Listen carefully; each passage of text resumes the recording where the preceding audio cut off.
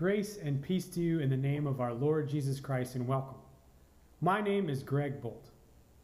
My name is Heidi Bolt, and we serve as co-pastors at First Presbyterian Church in Red Wing, Minnesota. Over the last several months, we have been asked for the safety of all to be physically distant from one another. In some ways, this physical distance has allowed us to become closer to one another in different ways. In other ways, it has been hard not to gather as church communities and share the joy of fellowship, hugs, and each other's presence. One thing that this pandemic has highlighted for us is the need for connection. And we are blessed to be a part of a connectional denomination in the Presbyterian Church USA. We at First Presbyterian Red Wing have partnered with Presbyterian Church of the Way in Shoreview and Calvin Presbyterian Church in Long Lake to highlight our connectional nature and to share in online worship together. What that means is for the next 3 weeks, we will share in online worship leadership. On July 5th, Presbyterian Church of the Way will be the primary worship leaders. July 12th will be led by First Presbyterian, and July 19th will be led by Calvin Presbyterian. Your congregation may add pieces specific to your context, but the majority of the worship will be led by one church. We hope that you enjoy the diverse and beautiful expressions of worship found throughout our denomination and our state. Remembering that God calls us into community, celebrating our diversity and lavishing in our unity in Christ, let us proclaim the good news. Let us worship God together. Good morning, friends. My name is David Parker. I'm the pastor here at Presbyterian Church of the Way, one of the pastors here. Thank you, Greg and Heidi, for that welcome. For all of you who are tuning in that are from the Calvin Church or First Presbyterian and Red Wing, we welcome you. For all of our PCOTW family and friends, we welcome you also this morning. As we gather together, however we are worshiping, wherever we are worshiping, I want to invite you now to take a moment.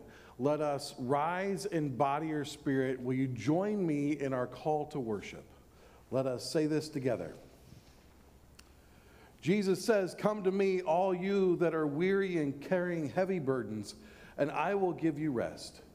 Dear friends, Christ is here offering us rest. We cast our cares upon God. Take Christ's love and wear it well, for this garment is easy and light. We cast our cares upon God. Come into this time of love where we worship a gentle God. We cast our cares upon God. Let us worship God. Invite you now to join us in singing our opening hymn, "I've Got Peace Like a River." Let's sing together.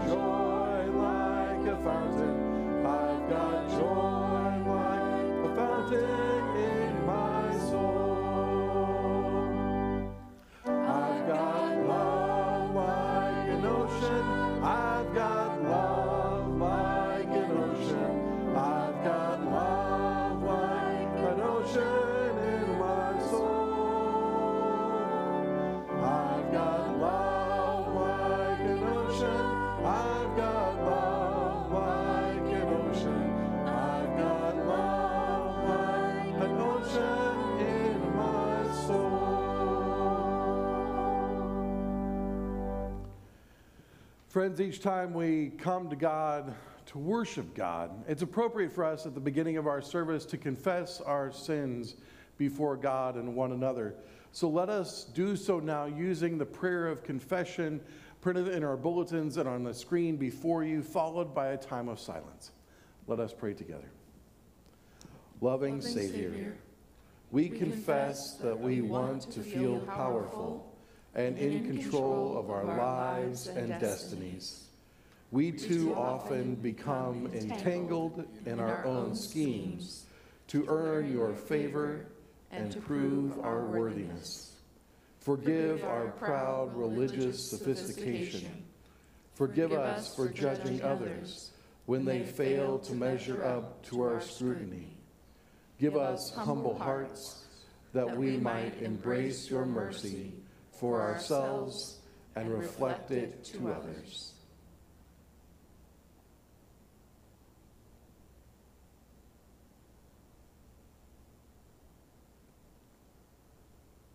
Lamb of God, hear our prayers.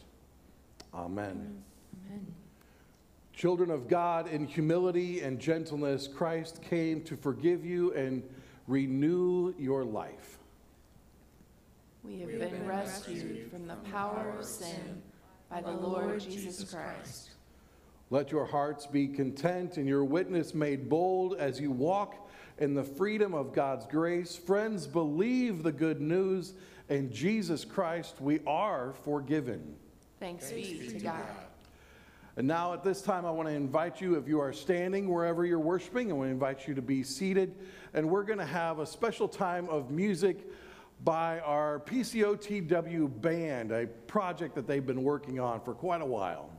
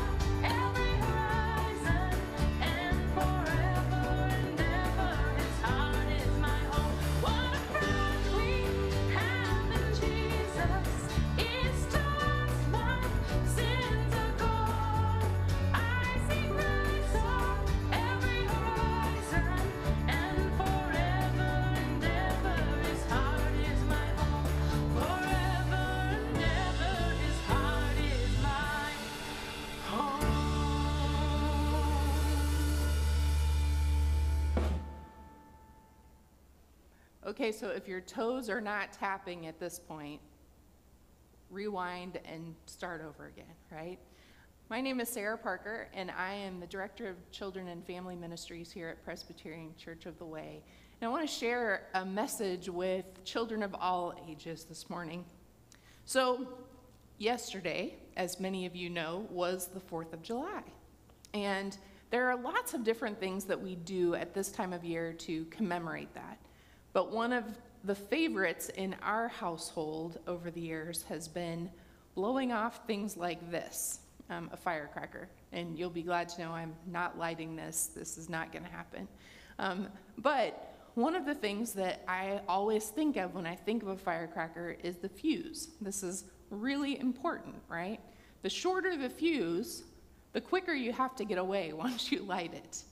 And the longer the fuse, the longer you have to set it in the right place to make sure that it will go off the way that you hope that it does. But looking at a fuse like this reminds me of us as well. And oftentimes we have short fuses with one another too, right? Sometimes we get angry, we get frustrated, we get upset with one another, and we explode, right? Our fuse gets ignited and we explode. And sometimes that means that we hurt people around us. So I was thinking about a psalm that talks about how God is in terms of God's fuse with us. From Psalm 103, verse 8, it says, "The Lord is compassionate and gracious, slow to anger, and abounding in love." And when I heard that, I was reminded of a story. There was a little boy who was struggling with his own anger. And every day he would have these big fits of anger where he would say things that hurt people in his family, where he would throw things, and he was just really having a hard time. So one day his dad handed him a hammer, of all things, and a pile of nails, just simple nails like this one. And he told him to go out, and they had a fence, a wooden fence, by their house. And he said, every time you lose it, every time you explode, I want you to hammer a nail into the fence. And at first, when the boy started, there were 30 nails every day that would go into the fence. And over time, he learned, because as he saw this, he thought, I don't want this to be the way it is. So he learned ways to start calming down. And over time, the number of nails that he put into the fence decreased until one day he was adding no new nails at all. And he came and he was so excited and he told his dad. And his dad said, okay, now, every time you can go a day without getting angry, I want you to take a nail out. So day by day, moment by moment, when he would have those times where he calmed down, instead of getting angry, he would take a nail out until all the nails were gone. And he went back and he told his dad, and his dad took him by the hand and took him and showed him the fence. And he said, I'm proud of you. He's like, but remember, when we get angry with one another, when we say things in anger, when we explode and blow up on one another, this is what is left, the holes. And so when we remember that, we also remember God's ability to forgive us. We remember in our relationships that we are called to forgive one another, but we're also reminded that in every time, every season, the Lord is gracious and compassionate, slow to anger, abounding in steadfast love. That's a pretty amazing promise. So as you think about blowing things up for the 4th of July, as you think about those times in your own family, when words are spoken, when tempers and fuses are short, remember this. Remember to treat one another with love, grace, and compassion. Would you pray with me? Arms out, arms up, arms down. Dear God, we thank you for your slowness to anger and your gracious, compassionate love. Help us when we are angry not to hurt others. Help us to model ourselves after you, to be slow to anger and abundant in love. Thank you, God, for loving us. Help us to love one another. In Jesus' name we pray. And all God's children said, amen.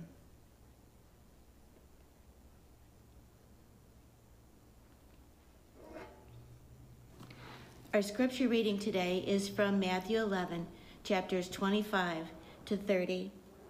At that time, Jesus prayed this prayer, O Father, Lord of heaven and earth, thank you for hiding these things from those who think themselves wise and clever, and for revealing them to the childlike. Yes, Father, it pleased you to do it this way. My Father's entrusted everything to me. No one truly knows the Son except the Father, and no one truly knows the Father except the Son, and those whom the Son chooses to reveal him. Then Jesus said, Come to me, all of you who are weary and carry heavy burdens, and I will give you rest. Take my yoke upon you. Let me teach you, because I am humble and gentle at heart, and you will find rest for your souls. For my yoke is easy to bear, and the burden I give you is light. This is the word of the Lord. Thanks be to God.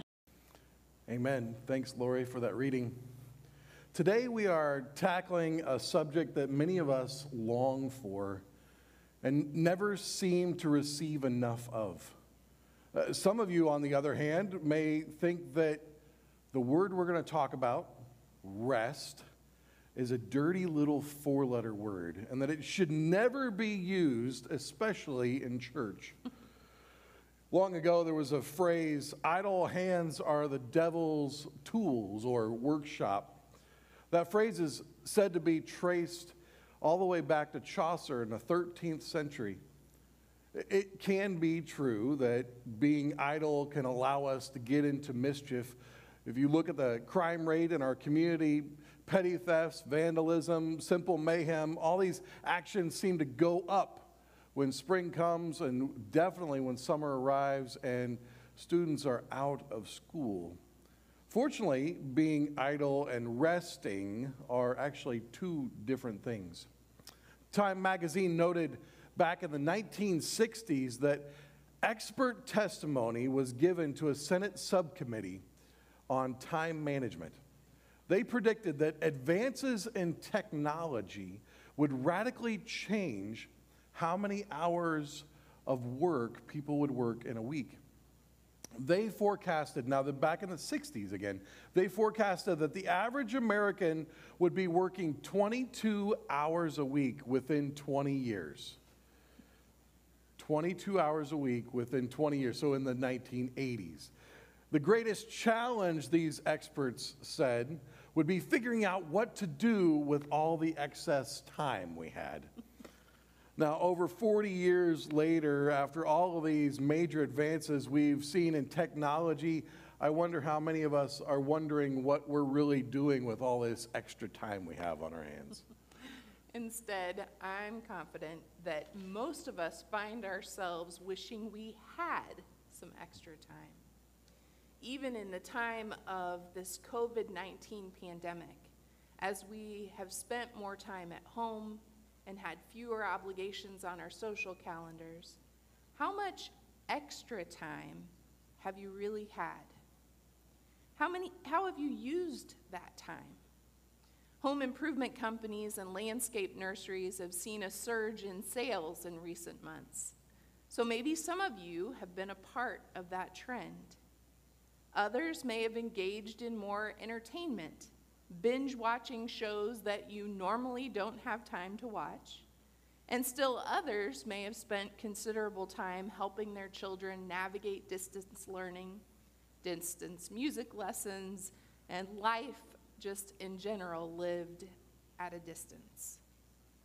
But how many of us use that extra time to really rest? The truth is, we all need rest. We may not feel that we do, especially during a time when many of us are home all the time, but we do. Our bodies, we need rest. And if our Creator in the book of Genesis, in the story of the beginnings, could set aside and establish a pattern for one day in a week to rest, then surely we can find time to rest as well. So the question is, what does that rest look like? The reality is, rest looks differently for different people, for each of us, especially at different times in our lives. For Sarah and I, 10 years ago, rest would have meant a time of quiet from crying babies and children getting into things all the time and without the phone ringing off the hook. Even just a few years ago, the idea of getting a full night's sleep without being woken up to cries of fears from a child, from a bad dream. Sometimes it may feel like when you get rest is actually determined by the needs of someone else. We know that some of you are in this place in your lives right now, and we want you to know we see you and we hear you.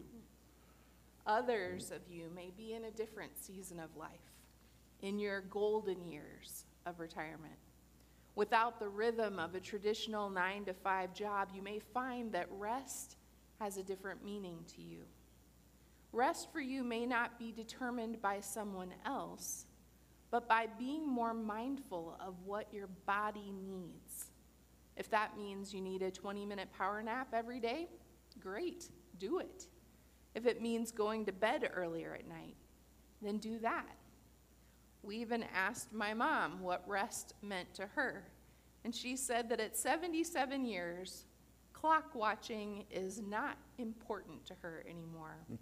And she enjoys not having to plan or do anything.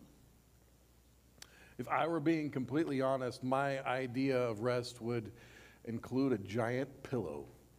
A big fat pillow to lay my head on and fall asleep, rest in peace and quiet. Ideally, maybe even on a hammock in the shade of a beautiful location. Now that's what I call heavenly rest. But unfortunately, these ideas of rest that we may have in our minds are not really the type of rest that Jesus is talking about here in this passage. As much as I wanted to find Jesus use the holy word, hammock, in this passage, it just doesn't occur anywhere. Instead, in this call to rest, Jesus uses two words multiple times, which means we should pay attention to what these words are. And it gives us a better understanding of what kind of rest he's talking about. To begin, we see that twice he uses the word yoke. As you may know, a yoke is an implement strapped on a pair of oxen to team them up to do good work. As odd as it may sound, Jesus seems to be calling us to rest and work at the same time. For us to be able to rest, we must take up his yoke and join him in the work. Now, for a little clarity, we should know that just doing busy work, even busy work for the church, isn't necessarily what Jesus had in mind. Too often we can move around from project to project, from church activity to church activity, and keep ourselves very busy. But when we take up Jesus' yoke, when we join Jesus in the work that he is doing, it's a whole different situation. Instead of focusing on what we want to do, our eyes and our lives are in lockstep with Christ. Our focus is on where Jesus is going, not where we want to go.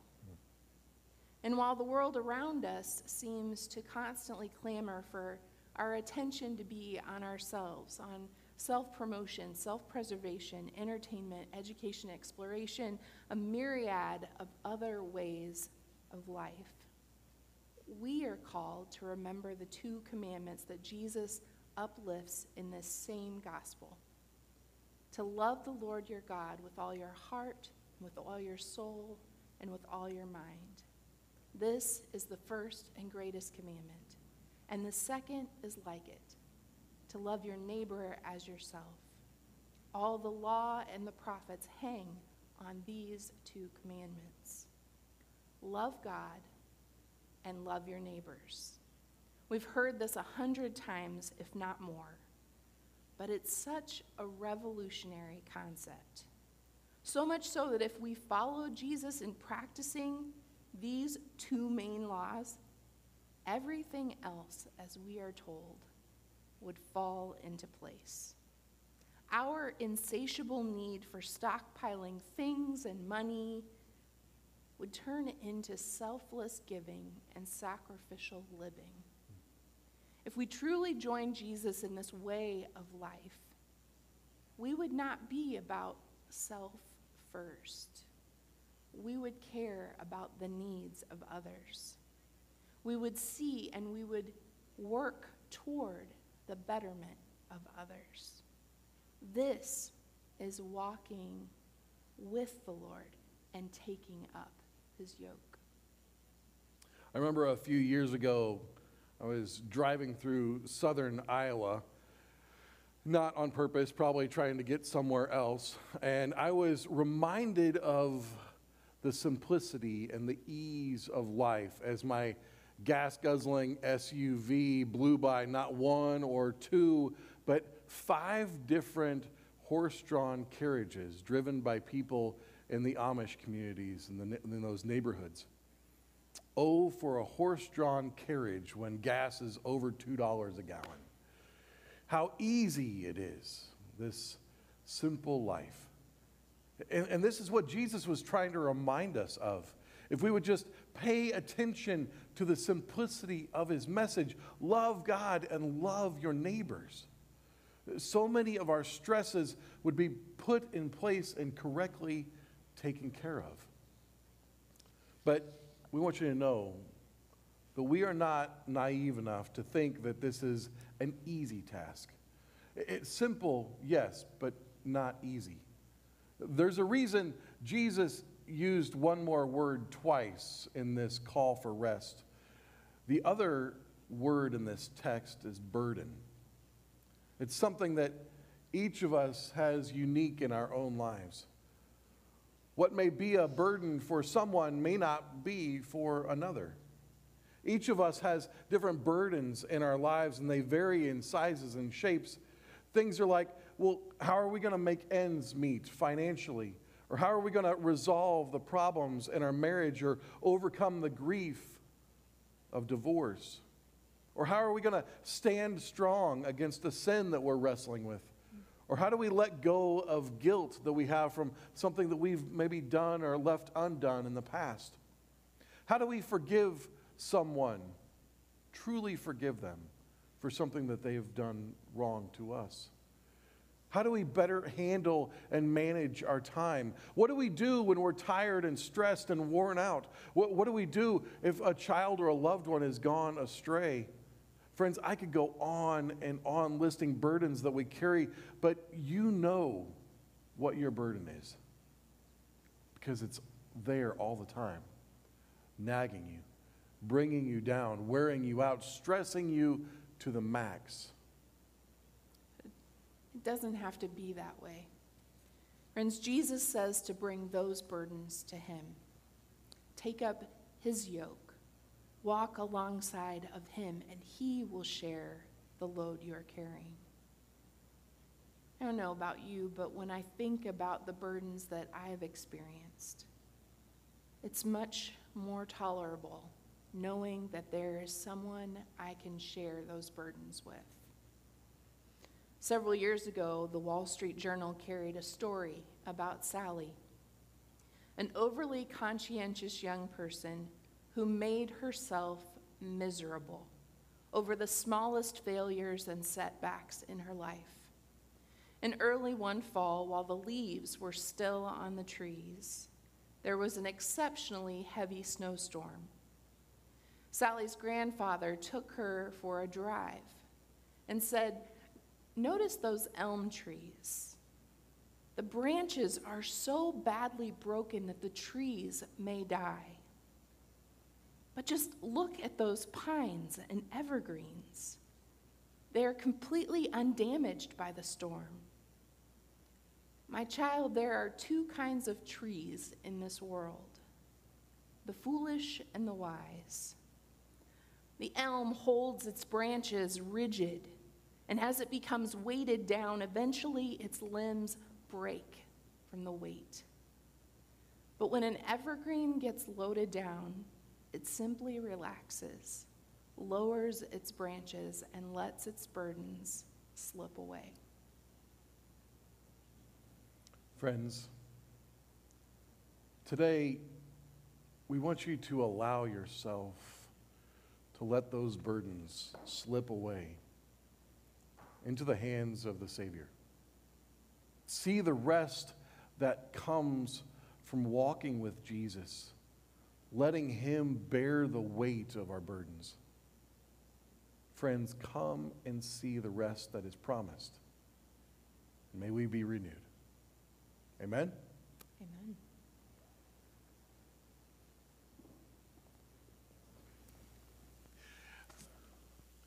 Friends, at this time, we want to invite you into a time of communion with us.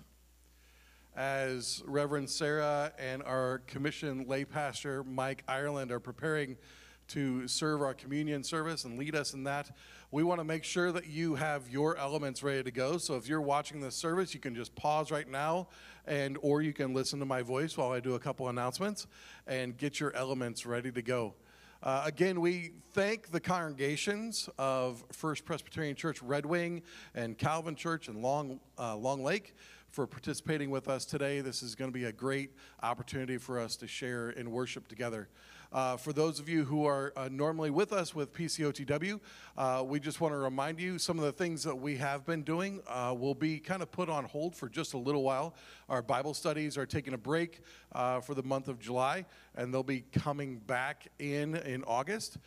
There will be a vacation Bible school, a very short 3-day vacation Bible school in the middle of the month, and please pay attention to some announcements about that in the coming weeks as well too, through our Connections email newsletter. We are so thankful again for the partnership that we have with this Connectional Church. At this time, we want to invite you to come back together and let us prepare our hearts and our minds as we come to the table of the Lord. Friends, this is the joyful feast of the people of God. It said that they will come from east and west, from north and south. They will come from Red Wing and from Long Lake and from Shoreview and from all over the Twin Cities area to celebrate together the feast that the Lord has prepared. We're reminded that when Jesus was on the road with his disciples following his resurrection, as they were walking together, talking among themselves about the things that had happened to Jesus, that they didn't recognize him, and that it was only in that moment when they were gathered together around the table, when Jesus took bread and blessed it and gave it to them, that their eyes were opened and they recognized him. Friends, it's our prayer, our hope that every time we come to the table, that we might be reminded, whether it's in this place or in your homes, of who Jesus is and the great gift that this meal is for us. The Lord be with you. And also with you. Lift up your hearts. We lift them to the Lord. Let us give thanks to the Lord our God. It is right to give our thanks and praise. Please be with me in a moment of prayer. God of hope, of love, of mercy. Through prayer, we give thanks and praise to you for the gift of your Son, whom you sent into a harsh, intolerant world so that we might believe in the good news. Now in the sacrament of communion, we are drawn close in remembrance of Christ, becoming spiritually nourished from the bounty upon this table, and to leave blessed with an affirmed awareness of your divine presence throughout our lives.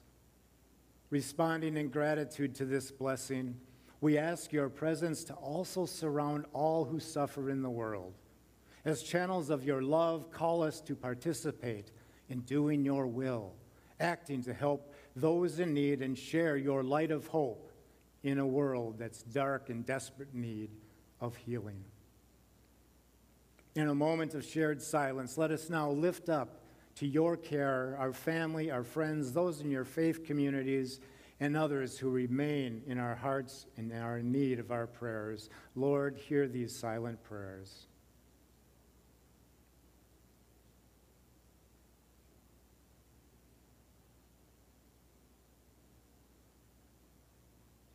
May those named in our silence feel Christ's presence beside them in moments of their need.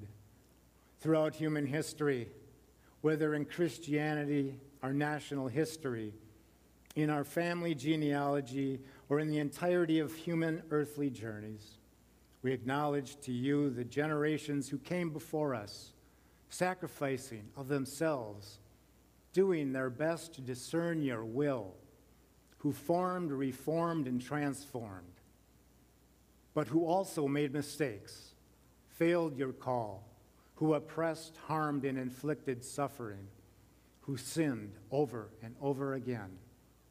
Yet as part of your creation, in an affirmation of your grace, through acts of faith, hope, and love, sometimes good prevailed, and the good became great. We give you thanks and praise and owe a debt of gratitude to those good and faithful servants who have become the spiritual giants upon whose shoulders we now stand. Blessed in the sacrament of communion, in remembrance of our Savior, we now join together, saying the prayer Jesus taught his disciples. Our Father, who art in heaven, hallowed be thy name. Thy kingdom come, thy will be done, on earth as it is in heaven.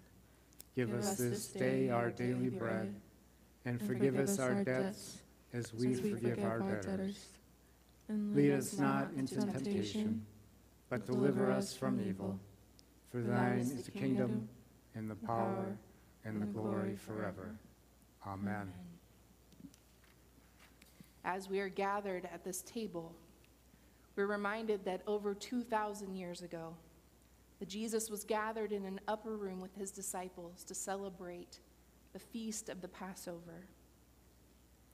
And after the ceremonial meal, Jesus took bread. He blessed it, and he broke it. He said to them, "This is my body, broken for you. Do this in remembrance of me." And in the same way, he took the cup and said, "This cup is the new covenant, sealed in my blood, shed for you in the forgiveness of sins. Whenever you do so, remember me." When we eat the bread and drink the cup, we do so proclaiming the saving death of the risen Lord until he comes again. And as we serve the bread, wherever you are at home, take whatever you're using for bread and partake when you see fit.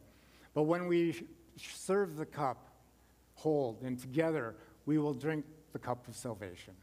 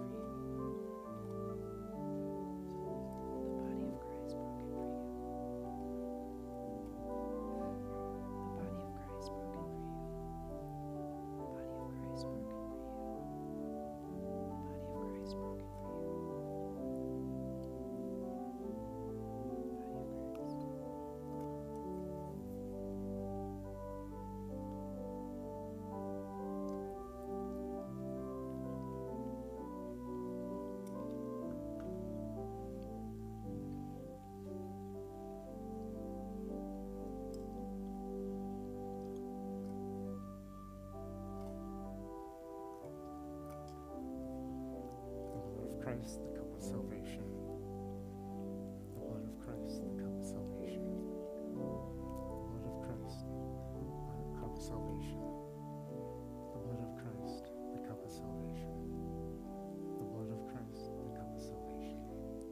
The blood of Christ, the cup of salvation. The blood of Christ, the cup of salvation. Blood of Christ, the cup of salvation. The blood of Christ, the cup of salvation.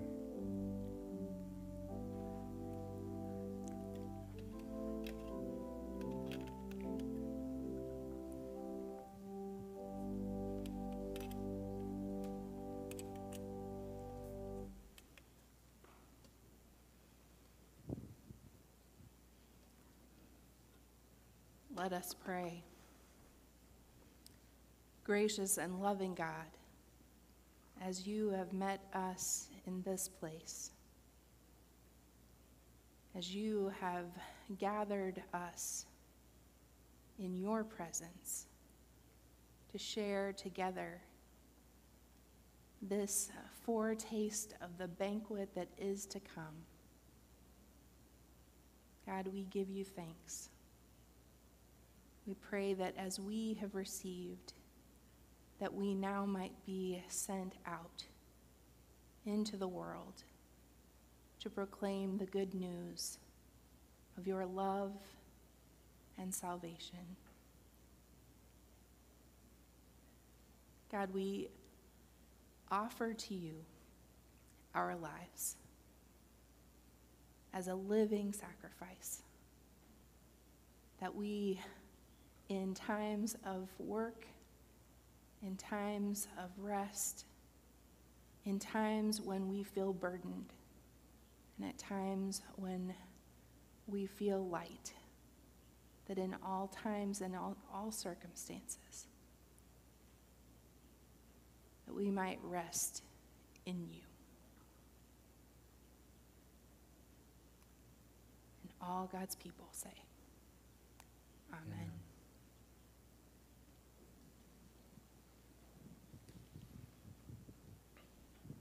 Amen. Thank you, Sarah and Mike. Friends, as an act of worship, we are called to give not just of our lives, but to give of our resources, to give back to God what God has already given to us. If you are members of Presbyterian Church of the Way or friends and you're familiar with what we usually say, there's many different opportunities and ways that you can give to the life and the work and the ministry of this church as we still continue doing wonderful work even during this COVID time.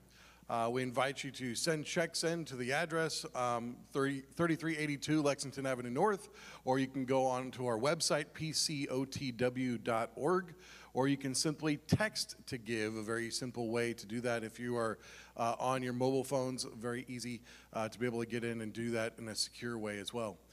If you are members of FPC Red Wing or Calvin Church and you're watching along, we want to encourage you to support their ministries as well too, because we could not do it without the financial support and the resources that are given each and every week.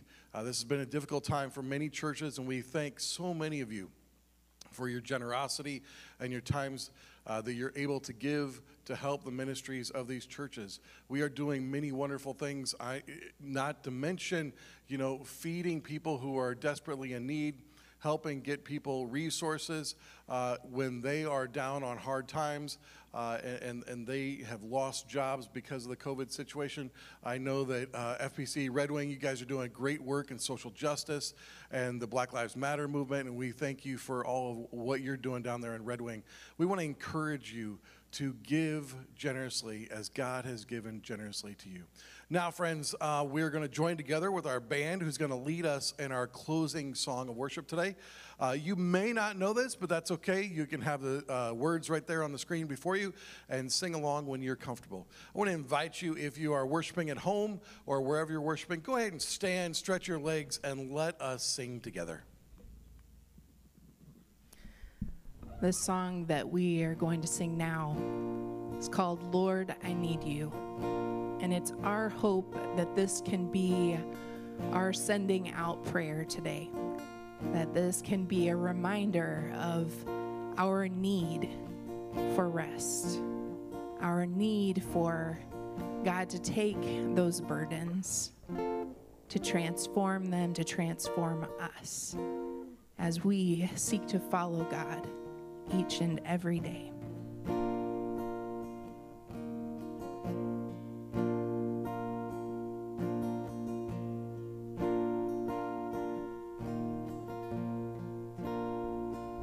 Lord, I come, I confess, bowing here, I find my rest, and without you, I fall apart. You're the one that guides my heart. Lord, I need you. Oh, I need you. Every hour I need you. My one defense, my righteousness. Oh God, how I need you.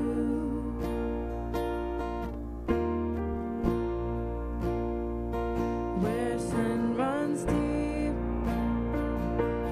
grace is more. Where grace is found is where you are. And where you are, Lord, I am free. Holiness is Christ in me. And where you are, Lord, I am free. Holiness is Christ in me.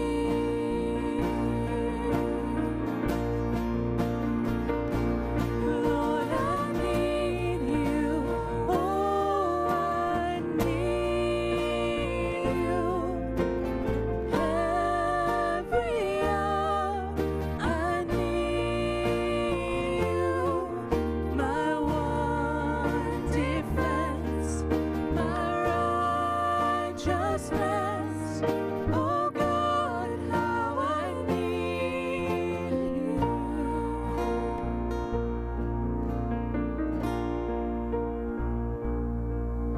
So teach my song to rise to you. When temptation comes my way, and when I cannot stand, I'll fall on you. And Jesus, you're my hope and stay. And when I cannot stand, I'll fall on you.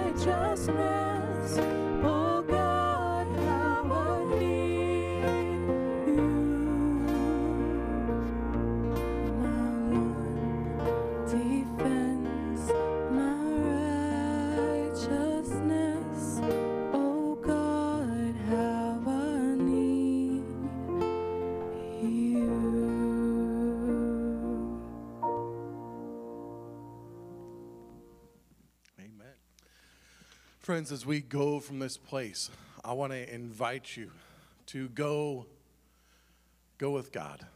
Go with the rest and the peace and the mercy and the easy burden and the light yoke that Jesus gives when you walk with him.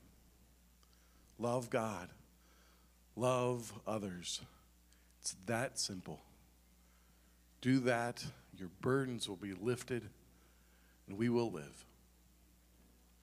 Friends, I invite you now to go in grace and peace and mercy of the Lord Jesus Christ, the love of God the Father, and the fellowship of the Holy Spirit be and abide with us until we meet again. Amen? Let's sing amen together.